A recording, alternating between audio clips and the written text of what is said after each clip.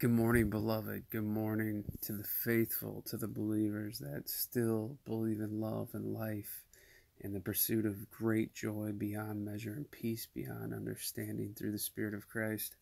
In these times when our government does not get together to pray, does not believe in a one true God,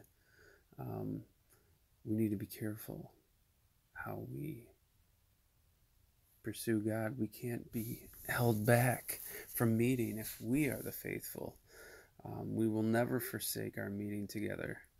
And some do. They have a habit of forsaking meeting together because they're not full of faith. They're still immature. And we need to encourage one another um, to meet for those who want to meet and do it all the time, not wavering ever, because we're here to love and to do good, and we will always meet. This is our freedom. Now, for those who might have a weak immune system or lack faith or don't believe, yeah, let them do their own thing. That should not stop you, faithful, you beloved. This is an amazing time.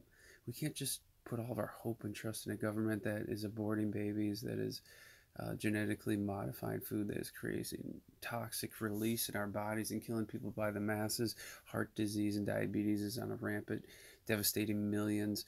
Alcoholic car crashes. There's so many things that just go on, and you just need to keep living your life, trusting in Him. He's the one. He's above any man, any government system. Unless he's being served in the system, then he can even speak through them. It's amazing that we will continue to meet. We will continue to grow.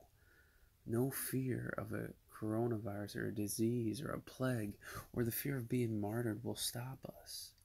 They can shoot arrows through your heart. They can cut off your head, and God could bring you right back from the dead and have you live forever if He wanted to, right then and there. Or He could just take you to heaven. Or you could just die a martyr's death and be able to share the gospel with your life. That's what a real believer is ready for. So I just encourage you guys, don't forsake the meeting place. You'll be blessed if you continue to worship with one another and believe that God will protect you. Beloved, have a blessed night. Woo!